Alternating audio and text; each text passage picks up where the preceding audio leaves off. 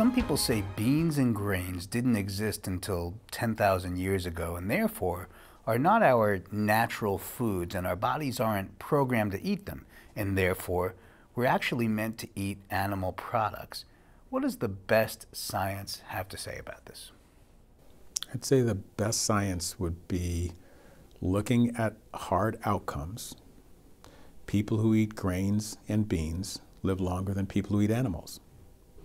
If you look at the theories that people have come up with, 10,000 years of this, or paleo that, or lectins and beans, we actually want to see the data and look at hard outcomes: heart attack, stroke, death, heart failure. And if you don't have that kind of data, it's hard to have real credibility around it. And the data shows that people who are eating grains and beans, fruits and nuts, actually do better, substantially better. The one exception would be eating fish as part of a Mediterranean diet. Wonderful, prospective, randomized trials, often labeled the diet of the year or something like that. I think that was this past year. The problem with it is that if you look at those, just put it in your search engine, PrevaMed trial. If you look at it, you find that only that 30% reduction in cardiovascular events and death was actually only a reduction in stroke. Heart attacks were not reduced substantially, and death was not reduced. And yet that's the #1 diet. So my good friends who have worked on that, Dr. Rios, Dr. Estrup, who have collected this data carefully, and I may not agree with eating animals, but I certainly agree with the methodology. I know they had some issues with randomization and they had to reanalyze and republish. I'm glad they republished because it got in front of people again how to do a study, which I think it's a model of. But without an improvement in death rate, no mortality benefit, that makes you question the entire thing, because it was against a pretty high-fat control diet and it didn't actually decrease in death. Now, if your goal was to decrease stroke, which I think is a wonderful goal, it does work. So I would say, for the people who are eating beans, greens, leafy vegetables, all of them part of a normal, healthy vegetarian diet, those people are doing substantially better. And that was a sidelight of this prospective trial.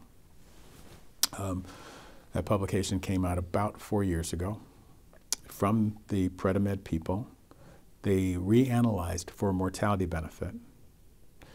How many vegetables are you eating, which is also a marker for how little animals you're eating, okay? Because people can only eat so much, and when they eat a larger percentage of vegetables, they're eating less animals. And they divided their group into 5 groups based on how much vegetables they were eating. And it turns out the last 2 groups, the one with the highest and the next to highest, those 2 actually had a lower mortality. It was a dramatic reduction in death. Inside the Mediterranean diet, if you did a vegetarian Mediterranean diet, or I think people are nicknaming it the Vegematarian, okay, instead of Mediterranean. If you do a pro-vegetarian Mediterranean diet, you actually decrease death.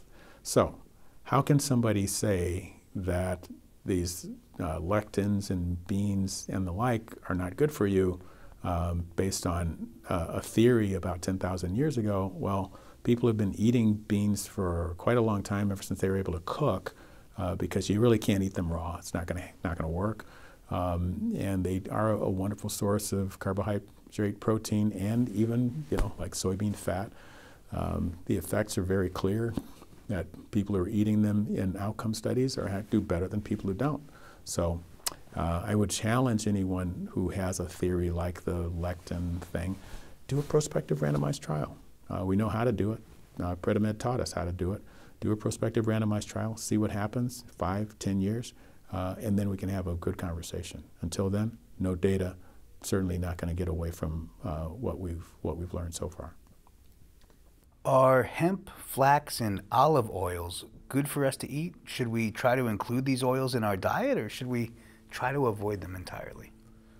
You're mentioning things that have a fair amount of oil in them, and that is a concern to some people in the vegetarian world, that you should eat no oils because it hurts endothelial function. But then you have people who say that you shouldn't eat things that have oils because the fat you eat is the fat you wear. I think both of those have some truth to them. What I don't have is randomized trials of taking a no-fat versus a low-fat vegan diet. I know they're both very helpful. I know people will lose weight and have the weight loss be sustained by doing this. And what I would look for even there, same answer as before, you want randomized trials. And so, if you could take all of these named diets, Furman, McDougall, Esselstyn, Ornish, and do randomized trials between them, that would be really spectacular, and we can answer questions like that. However, we have, I started to say, bigger fish to fry, but probably not what I really want to say, okay? Because of the, it's mercury, saturated fat, the PCBs, polychlorobiphenyls. So let's not fry the fish. As it turns out, if you compare any of those plant-based diets with a non-plant-based diet, they're going to do substantially better. And so doing the comparison among them, answering the differences between them, I'd like to know out of curiosity. I'm not so sure I need to know for my patients because they all save lives. Why? Because there's no animals. Do you eat a 100% plant-based diet? And if so, for how long have you been doing it? So I haven't knowingly eaten a milligram of cholesterol since 2003, when I found out that my LDL cholesterol had climbed. It's not that interesting a story. It's really fairly typical. People don't realize that with age, slowing metabolism, the LDL cholesterol tends to rise. And so they're always surprised, oh, my cholesterol's higher than it was. I haven't done anything different. Yeah, you did. You lived. Okay. And so, but that particular timing for me was a big life change. That is, I had sort of stopped, went from being a tennis professional to being a coach when my kids were coming up. And one of my kids, my youngest son, was really good, really big, really strong, great fastball, great curveball, could play all 9 positions, but he was an amazing tennis player. A couple of national titles in doubles, and was highly ranked in singles. And I was his coach, and that meant that I was playing tennis essentially twice a day. We'd purposely take off Monday if he won the tournament on the previous Sunday. Well, what happens to junior tennis players? They grow up, they age out. In his case, he ended up playing Division I baseball for Valparaiso because, the two-sport athlete, they became too difficult in high school, where he was highly successful his freshman year, getting to late into the state tennis and being called up in between matches to pitch for the baseball team. So as it turns out, poor dad is back to work instead of doing high-level athletics all the time. And over a 2-year period, my LDL cholesterol crept up from the LDL of about 115 to 170. Now, if I left that there, that would have been a short, probably a very short bad-term outcome. And so when I measured that at the American College of Cardiology meeting in 2003, fortunately that month, the David Jenkins portfolio diet came out March of that year in the Journal of the American Medical Association.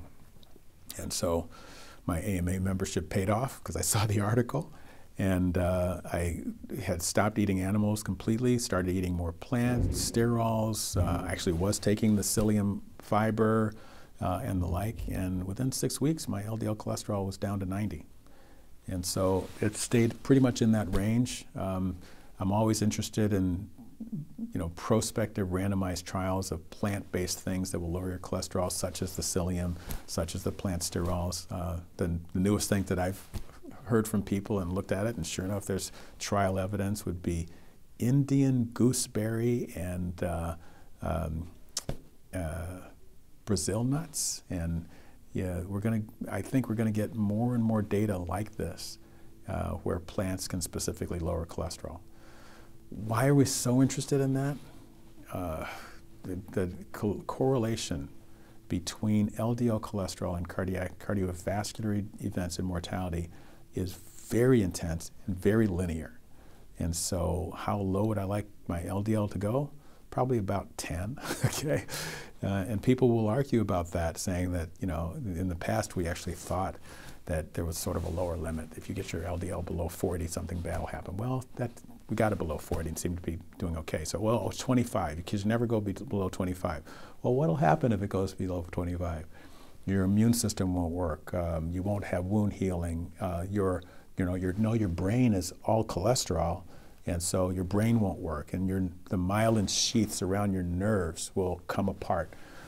None of that was true, not one bit of it. It turns out that, and we learned this from the PCSK9 story, which is worth talking about if people aren't familiar with it. There were people in the Dallas Heart Study who were found to have LDL of 7 or 10 or 14. They seem to be doing just fine, and business people, aerobics instructors, that sort of thing. And they had this extremely low cholesterol, and genetically, which is part of the Dallas Heart Study, is to do the genome, they had a mutation in the PCSK9 gene. PCSK9 is a molecule that's responsible for telling the liver's LDL receptors to quit. That gets taken in by the liver and chewed up and swallowed. And if you don't tell them to quit, then they keep taking LDL out of the bloodstream, and it gets very low. Well, these people don't have cardiovascular disease, number one, and they don't have neurologic or wound healing or any of the other things that we thought. So a whole science group has grown up around reproducing that for the common folks who don't have that mutation, and that right now the leading products are antibodies that will immobilize your PCSK9, and you inject it under the skin twice a month, and your cholesterol goes plummeting. The early trials do show significant improvement in outcome, heart attack, stroke, and death. And that is now an option, particularly for people with the genes where the PCSK9 is overworking, or the LDL is receptors are underworking, so-called familial hyperlipidemia. So we have some solutions that can really dramatically improve the outcomes in people. I would say, though, what we've learned is that there probably is no lower limit of LDL cholesterol below which people don't do even better. And we may not be able to eliminate cardiovascular disease by lowering cholesterol, but we can certainly put a big dent of it. We don't have to be number one. What's the importance for you of the Real Truth About Health conference? I think the Real Truth About Health conference is getting in front of people, a large number of people. There's an audience here, and according to my friends who are texting me, there are people online.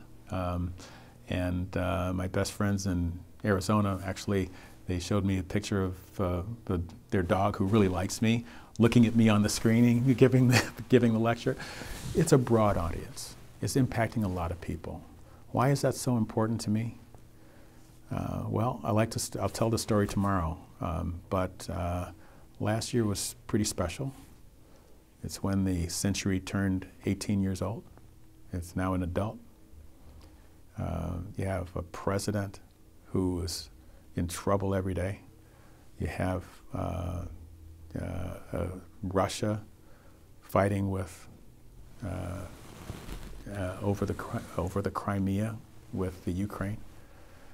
You had the Boston Red Sox running away with the American League and destroying their opponent in the World Series. And if you haven't figured out, I'm talking about 1918.